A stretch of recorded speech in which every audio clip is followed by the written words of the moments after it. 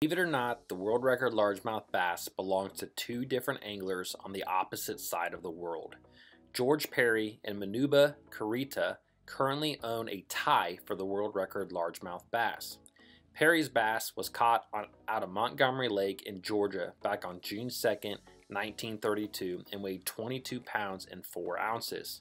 Kurita caught his largemouth on July 2nd, 2009 and it actually weighed 22 pounds and 5 ounces. However, because the bass weighed less than 2 ounces more than Perry's bass, it is considered a tie. For a long time, many people did not believe that George Perry actually caught a 22-pound bass because of little evidence. However, in 2006, Perry's family was able to dig up what is known to be the only existing photo of the world record bass. It may be hard to believe, but at the time of the catch, Perry didn't know that the bass was a world record. Perry wasn't intentionally fishing for a world record. He was simply trying to put food on the table. Back in 1932, in the heat of the Great Depression, Perry and a friend decided to go fishing at Montgomery Lake in Georgia, where they kept a small homemade boat. As they took turns casting a single rod and reel they had brought, Perry noticed a large boil next to a stump in shallow water.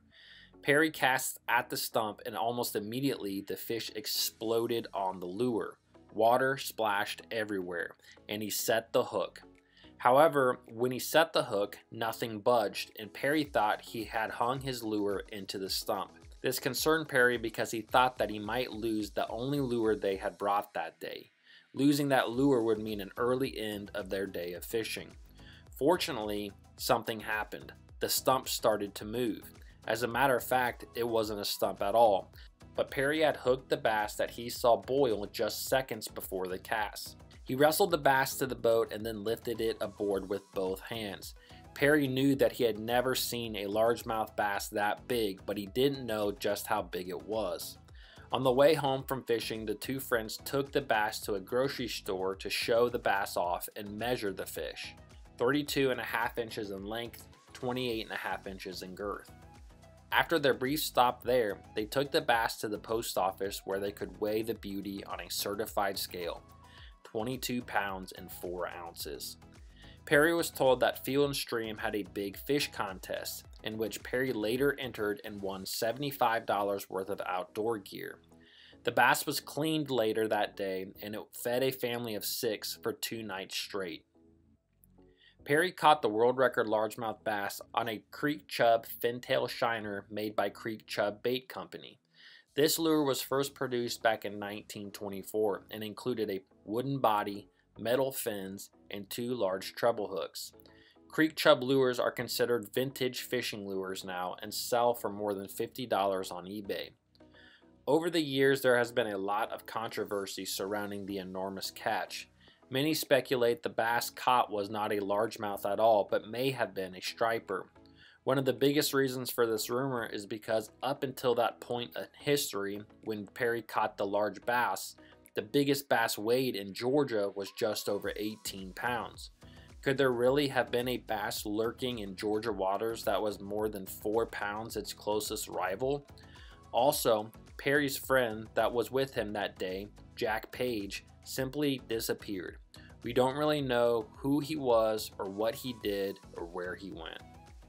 All in all, the world record catch has stood for almost 90 years and is considered to be the most sought after game fish record of all time. Japanese angler Manabu Kurita caught a bass weighing 22 pounds and 5 ounces on July 2nd, 2009 on Lake Biwa in Japan. So the question becomes is why a tie? This is the biggest bass ever caught. However, because both Kurita and Perry's bass weighed less than 25 pounds, the International Game and Fish Association rules state that the fish must weigh at least 2 ounces bigger to be considered a new record. This is why there is a tie for the world record largemouth bass. Kurita, who was 32 years old at the time of the catch, simply loves bass fishing. Kurita mentioned that Lake Biwa was in a weird transitional state which produced giant largemouth for a short period of time. During the early 2000s, Japanese game and fish decided that largemouth bass were considered an invasive species and started to eradicate them. While this was not good for the bass population in the long haul, it produced giant bass for a short period of time because the remaining bass had as much food as they wanted, basically all to themselves. On July 2nd, 2009, Kurita set out to do some live bait fishing for bass. He caught some bluegills early that he kept in his live well, and he used them for bait. Fishing next to a bridge piling where he had seen a large bass, Kurita cast his live bluegill towards the piling and waited. Shortly after the bluegill was in the water, Kurita sensed the bite and set the hook. The fish didn't move and the fight was on. After he landed the fish, he had no idea that it was potentially a world record, but he kept it in his live well so that he could get a weight on a certified scale. Later that day, he weighed the fish, 22 pounds, 5 ounces. Soon thereafter, Kurita was questioned multiple times about the fish, and more specifically about his fishing location. The bridge pilings that he was fishing were marked with signs that said, "Do not stop." So the question became, was this a legal catch? If it was not a legal catch, then the catch would have been all for naught. After the IGFA concluded an investigation which included a lie detector test and working with Japanese authorities, the catch was ruled legal and the tying record went into the books. Although these two fish are known among all bass fishermen in the world, they unfortunately are probably not the most famous bass of all time. Probably considered the most famous bass of all time was a bass named Dottie that lived in Lake Dixon, California. She got her name by the unique black dot that was located just under her gill plate, which made her noticeable even from above the surface of the water. On March 20th, 2006, she was caught by Mac Weekly while he was sight fishing for the giant. Unfortunately, Weekly, who was using a white jig to catch her, accidentally foul hooked the bass in the side of the head. Weekly stated that while fishing for the bass, he had felt a hard thump and noticed that his white jig had disappeared, all indications to set the hook.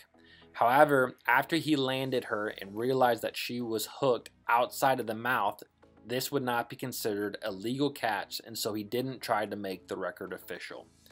At the time that she was foul hooked, she was full of eggs, and Weekly decided to go ahead and weigh her. She weighed an impressive 25 pounds and 1 ounce and would have shattered the record if it had been an official catch, but unfortunately it was not.